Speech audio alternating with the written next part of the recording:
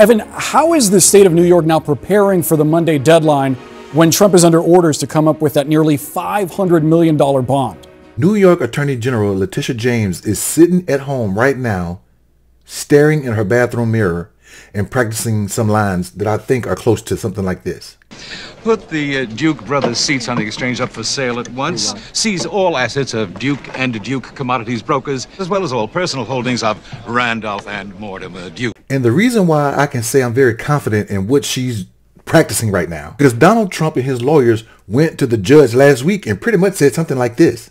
You know perfectly well we don't have $394 million in cash. What further lets me know New York Attorney General Letitia James is on her business is because she did this last week in preparation for tomorrow. The first action that we've seen taking place is in Westchester County, New York, where the state of New York, the Attorney General there, has already entered that judgment, which is one of the initial steps that they have to take should the former president not be able to come up with the bond by that deadline of Monday. And at the same time he's worried about his businesses, he also has to worry about his campaign, because the RNC and Trump Save America PAC and all his other entities where he's trying to get money, they're not making any.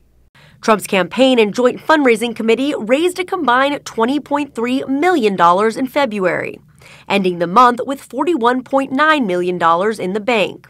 While an increase from January, the numbers lag behind Biden's, whose political operation raised $53 million last month and ended February with $155 million cash on hand. And I know Trump is sitting around looking at those finances and saying, "Fuck him!" And I combined these two news reports for a reason. I combined them because Donald Trump needs money, and the only way he can get money is through campaign donations. So he's teamed up with the RNC to where he gets the money that's collected first. Fascinating. So, Maggie, you just reported that Trump's new shared fundraising agreement with the RNC directs a portion of donations be used to pay his legal bills. So technically that's true, and credit where it's due. The Associated Press had that story before Shane Goldmacher and I did. Technically it is not going to the Republican National Committee to pay his legal fees, but the way that it works with this joint fundraising agreement that he has signed with the National Party and then with a bunch of state parties, along with his campaign and along with Save America, the political action committee that's been paying for these legal fees, is first a portion goes to the campaign, then $5,000 to Save America, and then after that, money to the Republican National Committee and then the state party committees and so forth.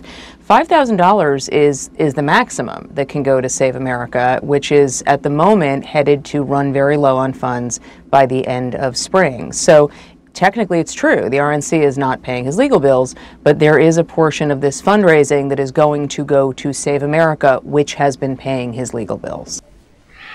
All right, explain this to me like I'm a 2-year-old, okay? Because there's an element to this thing I just cannot get through my thick head.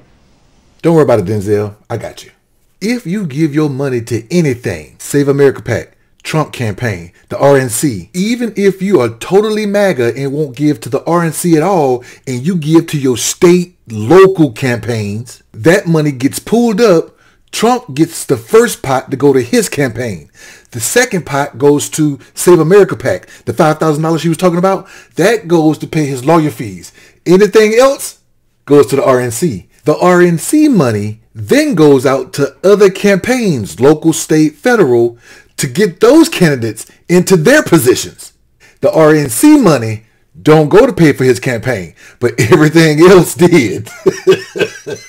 And don't forget, he put his daughter-in-law at number 2 at the RNC. And guess where she said that money going? If I am elected to this position, I can assure you there will not be any more $70,000 or whatever exorbitant amount of money it was spent on flowers. Every single penny will go to the #1 and the only job of the RNC. That is electing Donald J. Trump as president of the United States.